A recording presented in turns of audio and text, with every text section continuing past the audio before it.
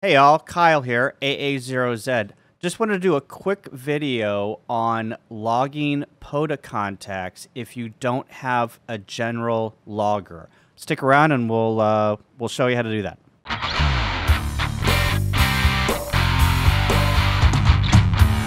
All right, we're going to use a program called Fast Log Entry, FLE by FL3CB. He has created a Windows program that allows you to enter in contacts very fast and very efficiently or generate an ADIF file. So if you Google Fast Log Entry, you're going to be prompted. It's the first one in the list here, and we will click on that. And once you download it from the download section right here, go ahead and install it on your computer. And we'll bring it up and we'll start entering contacts. After you installed Fast Log Entry, go ahead and launch it, and this is the default screen that will come up. The left-hand side is for entering your contacts in a programming style mode, but it's very easy to figure out the syntax, and we'll show you sample log. And then on the right-hand side here is where your log is actually displayed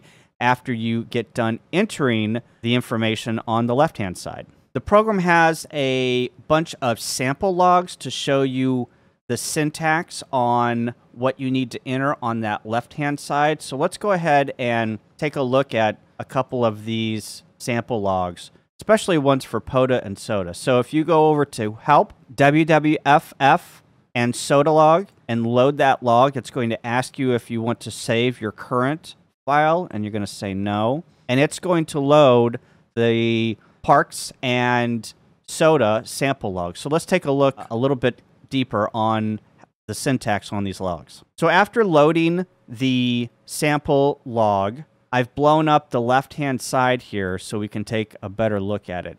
So there's the header section, and then there's the log section. Let's take a look at the header section. So my call here on line 3 in red is your call. So the operator that was activating a park, that was G3 Whiskey Golf Victor. Operator, you don't have to put anything in, or you can put your call in there. My WWFF, that will be your park.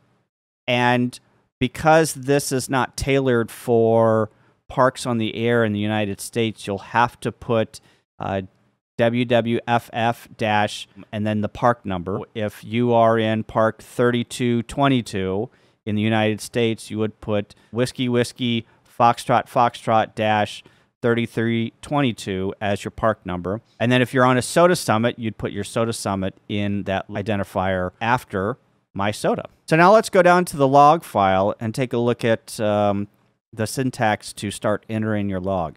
On line 9 in blue, you would put the date function and the date, year, month, day. Line number 10 is your band that you're working, and then your mode. So there are many different modes. Take a look at the documentation on the actual syntax there, but you're probably going to be entering FT8, CW, or single sideband. So those are probably the 3 that you're going to use the most. Line number 11 is an actual QSO. So in green is the time in Zulu, and then the call. So this particular person worked G4ELZ at 2202 Zulu. Then on line number 12, there is a syntax shortcut that you can enter in just the minute after 12 Zulu. So this log, or I'm sorry, this contact would be at 1204, and this operator worked G3NOH and then had a comment of please QSL direct, and you can put these comments in brackets. Then he changed bands and went to 2 meter FM and worked a station at 1227 GW4GTE, and his name was Dave. And then at 1228, so this is the last digit, so it replaces the 7, 1228, so 1228. He worked GW0TLK/M, and he was in another park, GWFF-0021. So if you worked another POTA park, you would just replace this with WWFF- and then the park number. All right, now that we've gone over a little bit of the sample log, let's start entering some logs from your paper contacts that I have here. So we're going to give it a run. All right, in order for you to start entering logs from your paper log after the fact, and it's not in real time, there are a few things that you'll want to make sure that you've got set. So in your logging here, you want to choose WWFF plus SOTA logging or WWFF logging. And then also you want to choose offline mode, because real-time mode, after you enter in a line, it will automatically put in the current date and time. And we don't want that. We want offline mode. And we're going to come up here and do a new log file. We're not going to save the one that we've got. And it's going to put these three parameters up here in the header. So I'm going to enter in AA0Z as my call. You don't have to put anything as the operator, but I'm going to put AA0Z. And then my park number, we're going to put WWFF-3362 as our park.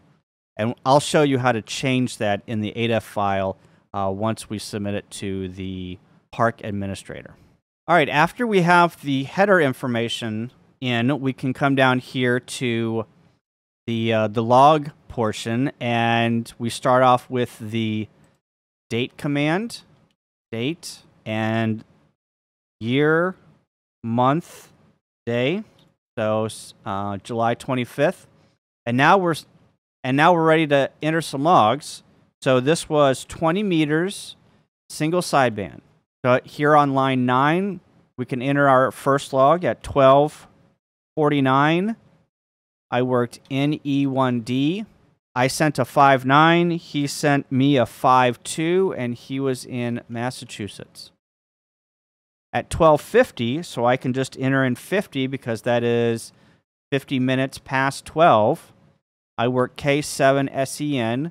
He gave me a 5.9. I'm sorry, I sent him a 5.9. He gave me a 5.5, and he was in Arizona. At 12:59, I could have entered 59 there, but I entered the full time. I worked W4DAX. I sent him a 5.7. He sent me a 2.2, and he was in Florida. And then at 1:31, I worked KC3MIO. I sent him a 4.4. He sent me a 4.3, and he's in Pennsylvania.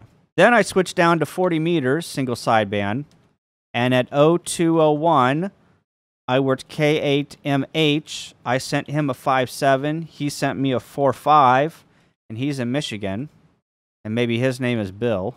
At 02:02, so let's, I'm just going to put 02 here because it's 2 minutes past 2 o'clock. I worked VE3LDT, and I sent him a 5.5. He sent me a 2.2, and he's in Ontario. And then 02:04, I worked W8APS.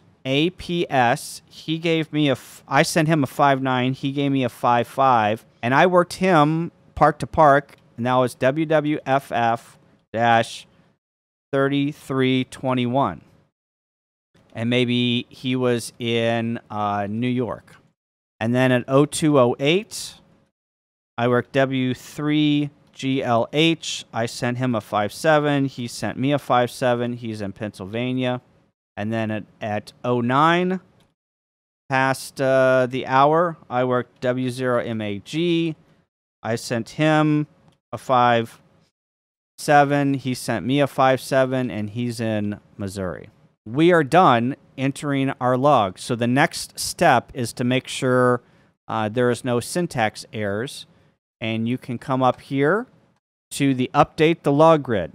This icon, or you can hit F5 on your keyboard. I'm going to hit F5. And it populates everything on the left-hand side. So let's go over this left-hand side window real quick. So on this left-hand side, has all of the QSOs that I made. And let's take a look at this. So the first QSO I made, my call is AA0Z, the date, the time, the call in E1D on 20 meters, single sideband. I sent a 5.9. He sent me a 5.2. The comment was he was in Massachusetts. My reference number, 3362, and the operator, which is my call. If you come down here to QSO number 7, this is my call, the date, time, WAAPS, 40 meters, single sideband. I sent him a 5.9. He sent me a 5.5. He's in New York. My park was 3362, and his park that I worked him was 3321. And then the operator was myself. All right, once you have all of your log correct and it looks the way that you expect it to look, the next step is to export it as an ADIF file. So if you come down here to File, Save as ADIF file, it is going to ask you the file name. So we're going to call this K-3362, and we're going to save it as an ADIF file. So there's one more step that we have to do to get it into a format that is going to be acceptable by the POTA administrators. And you open up your ADIF file in Notepad on Windows, or an acceptable program on Mac. And we got to do a find and replace on some fields in here to get it in an acceptable format. I know it's a pain in the butt, but that's just the way it is if you're going to use fast log entry, because they use WWFF and we use the K symbols. So this is what you need to do to find and replace fields. And it's a very quick process. Fields in the ADIF file to get it into the proper format. All right, once you have it up in Notepad, you want to come up to Edit, Replace, and you want to find the MySigInfo field, and you want to highlight that and copy it and put that into the Find What, and then you want to replace it with the same parameter, but you want to change this MySigInfo number to 6, and then the park number to a park number that is compatible with the POTA administrators. So that is K. So I'm just replacing WWFF with a K. And then I'm going to come down here and I'm going to choose Replace All. And you can see over on my log here, it replaced MySigInfo with the old value with the new value, a 6 and K 3362. We need to do the same thing if you worked any parks with the park-to-park activation. But here, what we can do is we just want to grab this first part, the SIGInfo 9 WWFF. We want to copy that. We're going to bring it over to Find What and paste it in. But for this guy, we want to replace him with SIGInfo 6, because it's got 6 spaces, and then just a K, because we want to keep the dash and then the park number. So if we click on Replace All, it's going to enter in SIGInfo 6 and then the park number K3321. You can exit out of that, and then you want to resave your ADIF file in WordPad, and now you're ready to submit this to your park administrator. I hope you found this helpful. If you have any questions or comments, put them down below. Catch you on the air.